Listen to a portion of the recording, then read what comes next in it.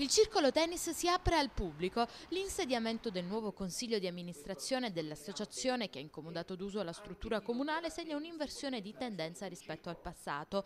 Non più un luogo di elite, ma un vero e proprio parco a due passi dal centro storico per i cittadini. In conferenza stampa il sindaco Paolo Perrone e il neopresidente dell'associazione Circolo Tennis, Beppe Dell'Anna, comunicano le importanti novità. Un circolo aperto dalle 8 del mattino sino a tarda sera, spazi ricreativi, ristorante e bar fruibili da tutta la popolazione. Un'attività di sensibilizzazione volta ad avvicinare ulteriormente i leccesi ad uno sport, il tennis. Qui ci si potrà persino sposare con rito civile. Abbiamo delle realtà che sono già dei parchi da sempre, ma che sono state per vari motivi chiuse alla città. Uno di questi è il Circolo Tennis. Abbiamo provato anche con la Forestale, con il Parco del Galateo, ma sono di proprietà della regione e ancora non siamo riusciti ad ottenerne l'uso.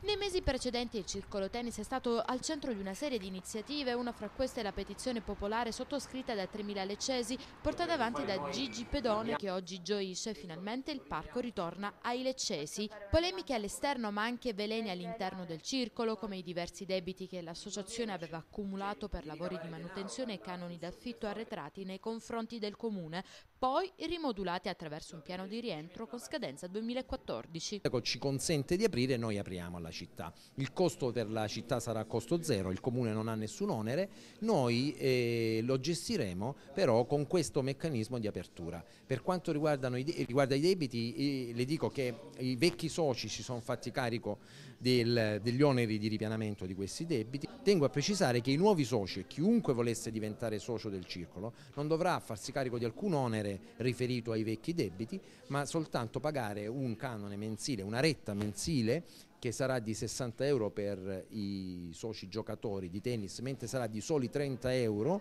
per i non giocatori di tennis, per partecipare, per essere parte di un'associazione e di un circolo sportivo che ha una sua storia.